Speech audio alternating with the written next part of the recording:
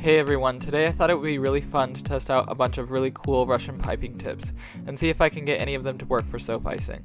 I decided to do some research on how to best achieve what I was going for, and I came across a baking channel called The Icing Artist. I'll leave a link to the channel down below if you'd like to check it out. She has a few videos where she tests out Russian piping tips to make a bunch of flowers. If you guys don't know what Russian piping tips are, they're basically like one giant piping tip that pipes a perfect flower on top of cupcakes. All of them are super similar, but there are little differences between them that help them make different kind of looking flowers. I ended up getting a set of like 20 tips for pretty cheap on Amazon. I'll leave a link in the description if you want to take a look.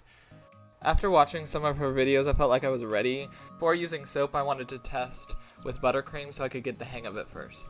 As you can see, I went a little crazy. Alright, the first one that I wanted to test out was this one. As you can see, I kept running into the problem where the soap wasn't really sticking to the paper, so I decided to try and hold it down with some weights, but that ended up not really helping out too much. But I did get this pretty nice one.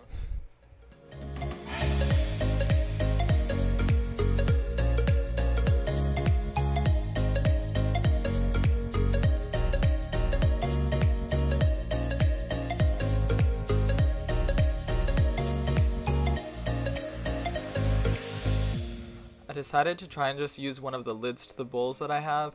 I usually practice with these when I'm doing any normal soap piping, so I figured that it would work. It kind of helped a little bit. The soap stuck to it a little bit better than the paper, but I was still having some troubles.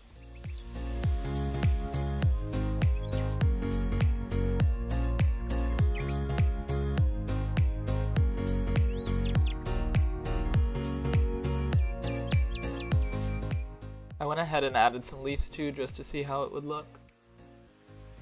The next one I'm going to use is this one. I thought the piping tip looked pretty cool, but it ended up being the worst one out of all the tips that I used. I just couldn't get any sort of flower shape to come out of it. It just ended up being like a blob of soap. For the next few tips, I ended up putting orange and blue together in the same bag. All I did was put blue around the outside and then orange in the middle. This first tip was pretty when I could get it to work, but I was still having some issues getting it to stick.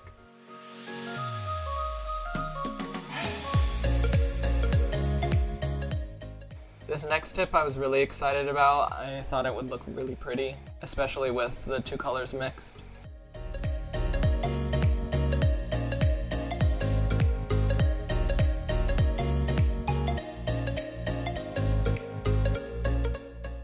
Ended up being really pretty when the two colors mixed, but it was still giving me some trouble.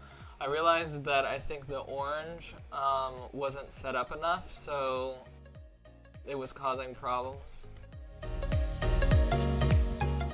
I decided to try one more thing to see if I could help everything stick together. I kind of smeared some soap on the top of the lid so it had something to stick to, and it ended up helping a little bit, but it still wasn't perfect. Like I said, I think the orange wasn't set up enough, which was causing most of the problems, but some of them still turned out pretty good.